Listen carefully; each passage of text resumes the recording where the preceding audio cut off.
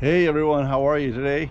Mike the handy homeowner here. We've got a John Deere L120 tractor, spring maintenance time. Today we're going to do the valve clearance adjustment and make sure that's within spec. So let me show you how that's done.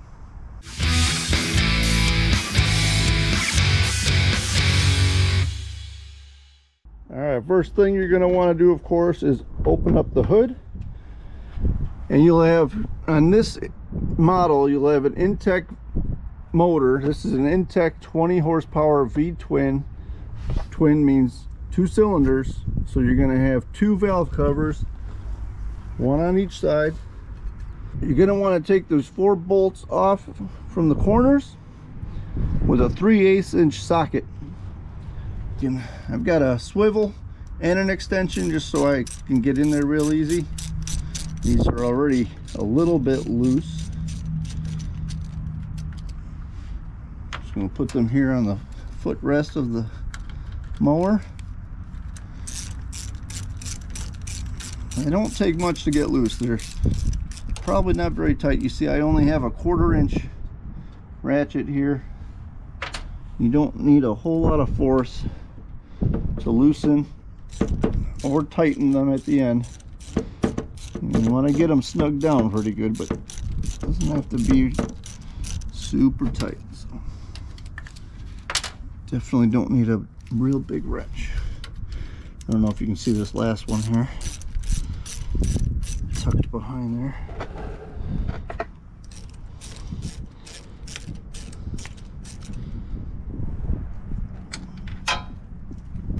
Where'd that go?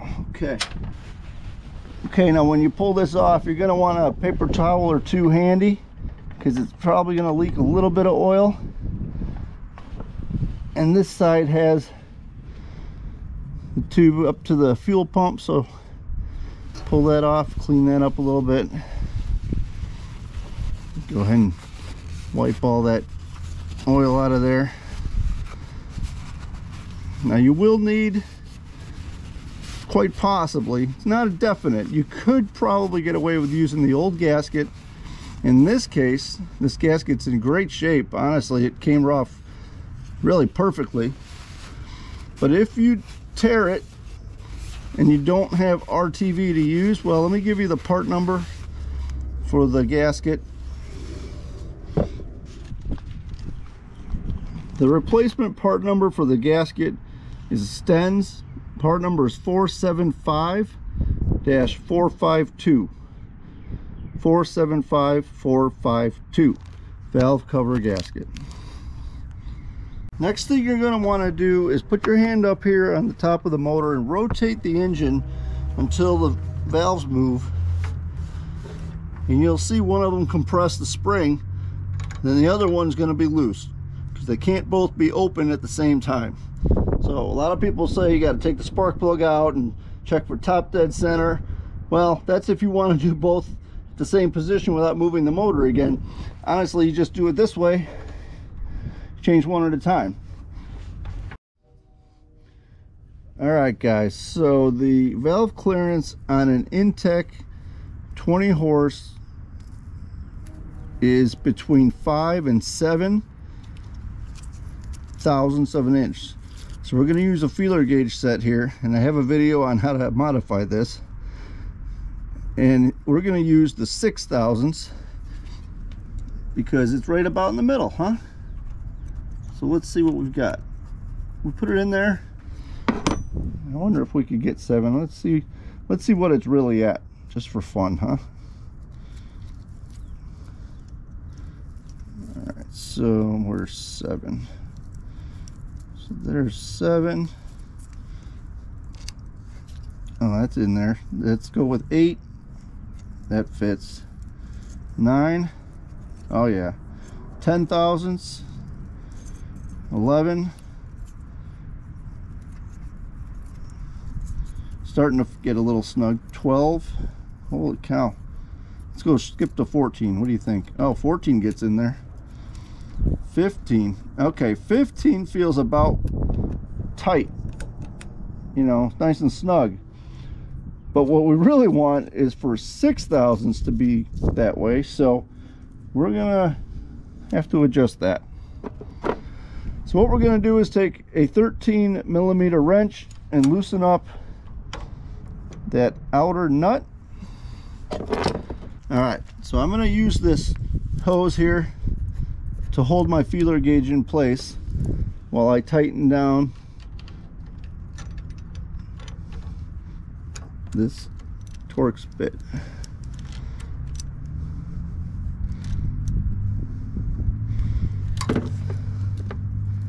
And that feels a little tight, so we're gonna have to loosen that up just a little bit again.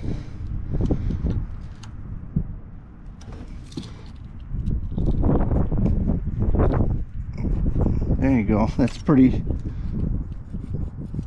good. It's snug but not tight. So now I'm going to tighten down that nut again, and you might have to play with this a little bit and go back and forth, because once you tighten it, it might adjust that inner screw that you loosened or tightened with the Torx bit. So after you get it kind of snug down, check it again. And that feels pretty good. It's getting in there, but it's definitely not any slop. So that's going to be good. Now we're going to do the other valve. So all we're going to do again is reach up here, turn the motor until the other valve compresses, or valve spring I should say. Okay, and now this one's going to be loose. So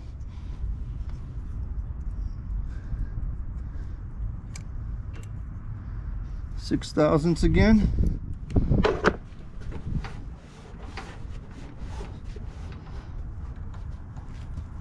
And this one actually feels pretty good, I'll be honest. Let's see. Oh yeah, this one's probably right about the, it's a little tight on 6. I'm sure on 5 it's actually good. Just for fun, let's just see. Find our 5/1000s. All right, so the spec is between 5 and 7. So let's see, you know what, 5, it's good on 5, and 6 does go in as well. I'm going to leave this one alone, believe it or not. So we're done on this side. So like I said, this gasket turned out to be really fine. When it came off real clean. I'm just going to clean up that mating surface a little bit, and I'm going to save that gasket for another day, the new one. You could use some RTV if you choose. I'm just going to reuse that old gasket. Alright, we're going to hook that hose up on the top. Alright, and we're going to put our bolts back in. And we want to start these by hand, just in case they get cross-threaded. You want to feel that, okay? Oops, sorry, bumping the camera with my hat. Yeah, you want to feel them start threading in. If you were to just start wrenching on them with the ratchet, you very likely could cross-thread them, and then you've got some problems.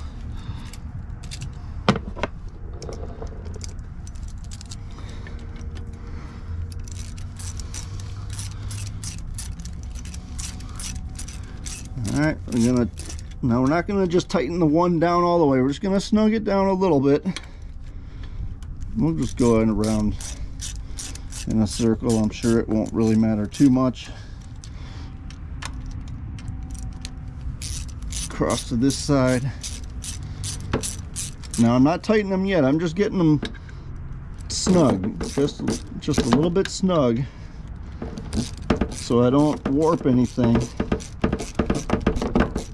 It may not matter much on this. I don't know. Leave me a comment. Tell me what you think. Okay, now that the rest are snug down, I'm going to go ahead and give that one a little extra. Come across here. Give it a little extra. A little extra. And a little extra. And that's that. Okay, now it is the same procedure on the other side. I'm going to go ahead and do it on video in case there's any other weird problems that come up. Maybe we can see those, and you know, you'll get to see it. But really it's that simple. The hardest part is getting the feeler gauge in there while you're actually tightening down that torque screw, and then adjusting the nut over it and it holding its position. So you almost need 3 hands, but really it's not a hard thing to do. Save you a bunch of money versus taking this thing to a shop. You know, those small engine guys, they'll do it for you. They're going to charge you, so you can do it yourself. So let's do that other side while I've got you here. This side, the valve cover has some stamping in it, and it's facing up, and it's going to be helpful to put that back facing up when we're done, so that if we ever needed some information for the engine, it's right there. A lot of people put that upside down and then they can't figure out where the stamping is with the engine information. Oops. Might not need that swivel on this side, I don't know. We're just gonna leave it on since it's on. Alright, so far, just one extra thing to mention. Let's see what happens when we get this off. And let me grab some paper towels before I pull that off, in case there's any oil in there.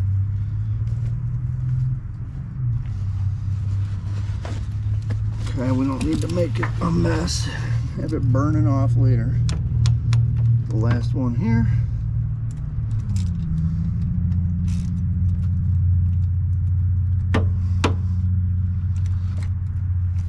Okay, you ready? Yep, very little oil in there, but some. This gasket came off intact completely as well, so that's good news for me, because like I said, I'm just going to reuse these things. They weren't leaking anyway, so I'm going to just wipe them up, wipe up the oil that's in there, and then clean off that mating surface real good. Let's get another paper towel here. You don't want to get the gunk and junk in there from what you're wiping off the edges. All right, so be careful. Some of these edges might be sharp too around here, so don't slice yourself open. Okay, so we're going to do the same thing we did on the other side. Okay, we're going to rotate the engine till one of the valves is compressed, and then the other one will be ready for adjustment. Same deal, between 5 and 7 thousandths. So we're going to use 6, and this one's way off. So let's loosen that outer nut. Okay, bust that loose, and it's not on there too tight. Okay, just kind of a little bit of oomph to get in there. Now let's see if we can do that with this one this time.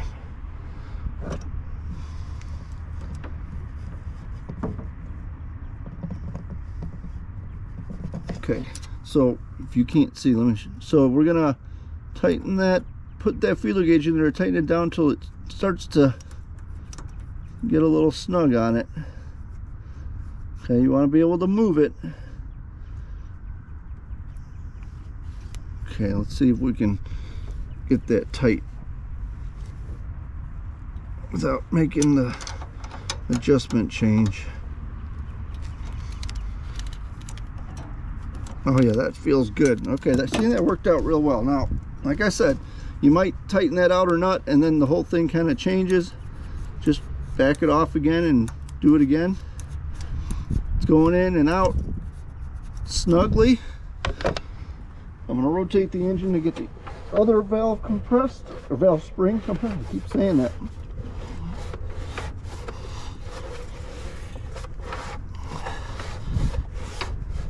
Okay, that gives us some slop on this one. and that's really nice and loose, so no real big surprises. But it's interesting that the other side had one valve that was adjusted fine. I might have to check that again. Alright, so when I get our feeler gauge, put it in there. It changes quick, guys. When you're turning this screw, it doesn't take much to get it to change. So just wiggling that around while tightening that up.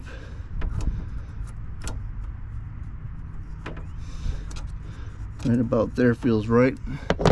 I should have left this on, but that's okay. Let me do that again.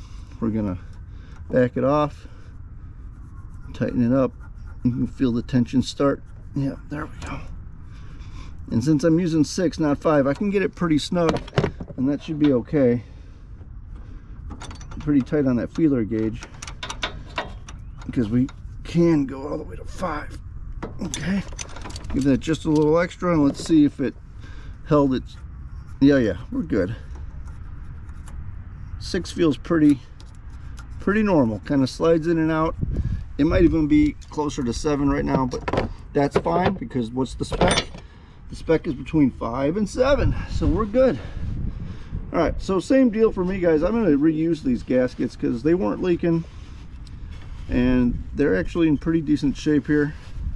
They came off in one piece, so I'm just going to put that back on. Remember the stamping, we're going to put at the top. See if I can get it on there. Yep. And then same as before, always start your threads by hand, please. Don't want to cross thread a bolt. And that one, see, that one felt a little weird, so let me back off and start again. And oh,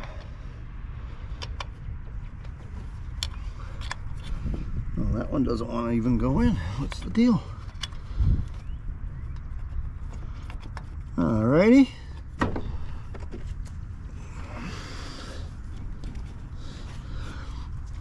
And this last one, this cable is almost in the way. I'm just gonna get that there. There we go. Alright, now we're gonna tighten these up just like on the other side. My hands are greasy, so I can't, or oily, I can't really. Okay, just get it started and snug down gently.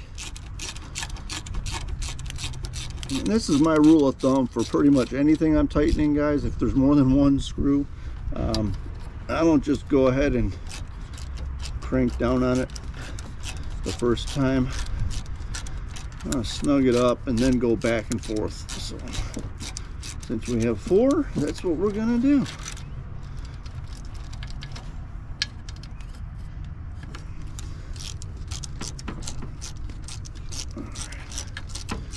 Like I said before, guys, please leave me a comment. Tell me what you think.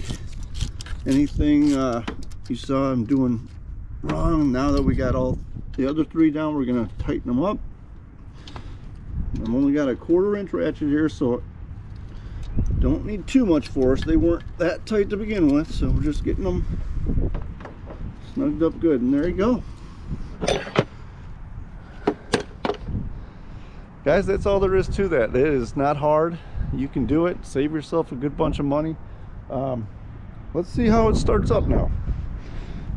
This thing always was just a little bit on the slow to start side. Let's see what happens. Choke on, throttle up.